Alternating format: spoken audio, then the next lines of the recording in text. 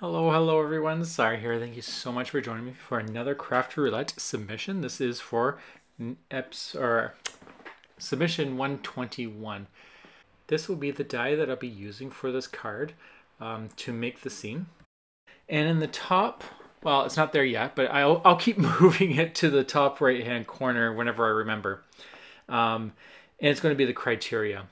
So right now, the first one is it needs to be a book binding card. So I'm taking pretty much an A2 size card, but I'm folding it at, what is that, 4 1/4 and 5 1/4, was it? Something along those lines. It doesn't really matter. As long as you get a little bit of a book binding, like something that you're going to glue down, it doesn't have to be that thick. I was following someone's tutorial online, and that's why I got that. For this particular card, I did have to cut my paper in 4 colors. So we're allowed any 3 colors, but taking into consideration all neutrals are allowed. So that means the cream, the white, and the brown are given, so they don't count. So right now I'm only using green as my first color. And so this is what it's going to look like. And I've taken out these colors and distressed ink, and I'm going to ink up all the edges of all those pieces. The Rustic Wilderness I did plan on using on the green, but it didn't work. So I'm just going to use the brown on the green instead. And I think it's not walnut stain. Maybe it is. It's one of those darker browns. If you pause the video, you'll see what it says. It's just moving way too fast. I do have to have the video a little bit faster just to save on time. So I'm just inking up all the edges here, and then when that's done, I'll put it back together again. The other elements while this is happening is it needs to be a small scene, and it needs to contain a house or houses. So I'm going to do the small scene and houses as a bundle. So I'm going to knock those 2 off at the same time. So to finish it off, I'm going to use the vintage photo on the green. The Rustic Wilderness just wasn't dark enough. You couldn't really see it, and I wanted to be a little more dark since all the other ones have a really defined brown shading. So the next thing I'm going to do is I'm just going to show you the stamps I'm using. I'm going to stamp those all out. I am using 2 sets from Simon Says. They're both from card kits in the past. And I actually saw someone else make a card this submission. I forgot their names already. I tried to remember so I could say it in the video, but I forgot. But they used this exact stamp set. So that was kind of fun just to see other people using the same stuff. The ink I'm trying today is Catherine Pooler. I have no clue if this is going to work, but this is a brand new ink that I had received. There was a yard sale, and a friend of mine got me them, and so I was really excited to try them out. I don't think the black is alcohol friendly, at least it wasn't for me, but it wasn't too bad. And then this is the other stamp set I'm using. However, I don't own anything that can hold this big long stamp, so I have to use this little itty bitty block, and I'll just I'll fast forward this whole thing. You don't need to see me try to suffer through this, but I'm going to stamp it quite a few times just to get the images. I'm going to color them all off camera, and then I'm going to fussy cut out the 2 houses and these little trees. The trees were definitely very fun to try to fussy cut out because they had those little twig stick stumps. But I love fussy cutting. It's just something I love to do, so it is not a problem for me. I don't have much patience on some things, but when it comes to fussy cutting, I don't get it, but I do. For the colors, my next 2 colors, so green was the first one, and the next 2 is going to be red and purple. I did bring pink in because I was looking for a blend, and I forgot that pink technically is a 4th color. So I'm actually going to trim most of it off just in case. I mean, technically it is a red with a lot more white or light attached to it, but so I'll cut most of it off just in case. Play it on the safe side. I did spritz it with a little bit of water, and then I'm just going to go over it again with some ink just so it's not so starkingly obvious that there is some water stains on it, but still nice. Disregard the brightness. My camera seems to want to go bright and dark, so the background will kind of glow at some points. I don't get this technology. You think I would, but I cannot figure it out. But just so you know. And now I'll just start gluing everything down, and I'm not worried about that piece missing in the bottom corner there. I am going to fill it in with some scrap pieces of paper, and everything will be just fine. So while I'm doing this, I just want to say that if you are interested in Craft Roulette, definitely give it a try. It's nothing to be scared of.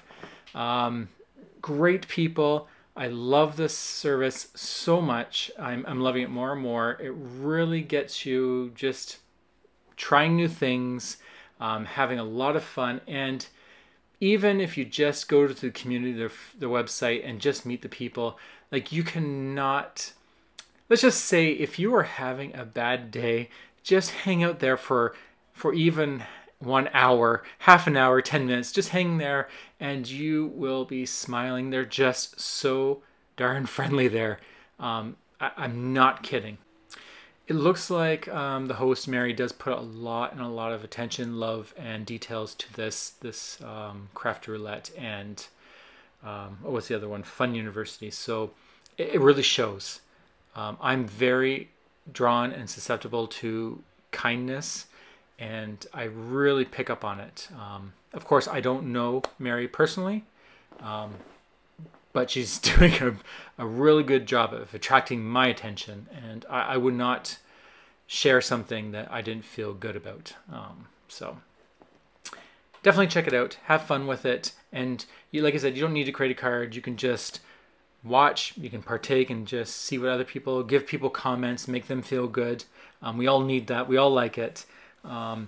Or just, even if you just doodled, follow the parameters and doodle on a piece of paper just to make yourself smile. It's all win-win. So anyways, let's go back to my camera glowing. As you can see, it's glowing bright red. It's like magic. The ink is like it's special ink. So here here is my scene. I'm just going to build this up, and I'm just going to trim some excess white off of the paper. It's pretty hard because it is very dainty and small. I'm going to go put the trees around the house and a couple of pine trees up on the mountain there, or a little grassy hill. And then I'm just going to position them up so it's kind of like a little scene, a little home, a little valley or village or whatnot, just to create something nice and cozy and fun. The colors I did choose for the houses are the same purple and red as I did for the sky. So those are the three colors are red, purple, and green. And I'm just going to glue these up. I'm not going to use any foam, nothing fancy, just gluing them and kind of stacking the trees on top of the house just to create some dimension without actually using foam tape. Okay, and then, oh, I thought that was already glued down. So we'll glue that one down. And I decided I am not going to put it on the hill. I liked it down here in the bottom. I'm then going to take this alcohol marker, I think it's eggshell. I'm moving way too fast here, E50 maybe. And I'm just going to do a bunch of little dots, kind of give the ground a little bit of texture. I'm already using linen style cardstock, but this will allow me to just add a little bit more separation and shading and stuff like that. The reason I like doing this is mainly because it helps me learn how to shade and color. There's always some madness, right? There's always a reason. So I'm doing the same thing, just adding a little bit of pebble dots and such not, but it's really all to help me learn how to shade and color and see what happens when I do certain things. So that's how you learn. You just keep trying. I then took a piece of scrap. This is the exact same color as the ground I was just using a Copic marker on. And I'm just going to use that as the fill, or to fill on the left-hand side there, and that's my bookbinding side. And I'm just going to trim that off if it's overhang. Yeah, trim that off a bit. And then the reason I chose this color is because I didn't want to create anything that would take away from the scene. And so a nice dull color like this is just perfect. I am going to ink it with the leftover residue of ink that I had on this, and I don't think that's vintage photo. I think it might be in burlap sack. But I'm just going to go all over the whole thing just to give it, because the mountains and all that already have the inked edges. So this kind of just ties it all together. To kind of fill in that little teeny white gap where it's folding, I have a Love from Lizzie peel-off sticker, and this comes in the brown pinstripe. And I'm just going to kind of follow that on the edge. Granted, it is going to move when you move the card, but I'm not worried about that. It's not a big deal. And I'm just going to fold it back into the card, because technically this card will be glued on that binding. I forgot to do it in this video, just so you know. I did it off camera, but it is glued down. I then have this Hello die that I got from a Simon Says kit, I believe, last year or a year before. And I cut it 3 times in the same brown color as the mountains in the scene. That just gives me a nice little sturdy thickness to a sentiment. I typically always do 3 layers on a word sentiment die. And then I'm just going to glue that down, centering it right in the centering it right in the middle of that banner, that margin, I guess you can say. And then to finish off the card, I'm going to go through my stash of enamel dots. Pretty much every single one of those enamel dot strips is from an old card kit called Scrapping for Less. They stopped for now, but all of those are from those kits. And I'm going to use 4 of them, 2 on either side. And I'm just going to try my best to space those out. And that's going to finish my sentiment and everything.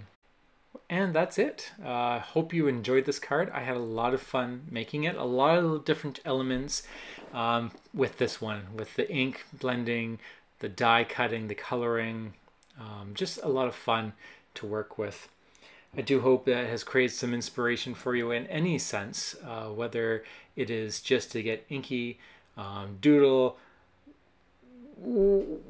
book a vacation, I don't know, whatever goes, whatever makes you feel good.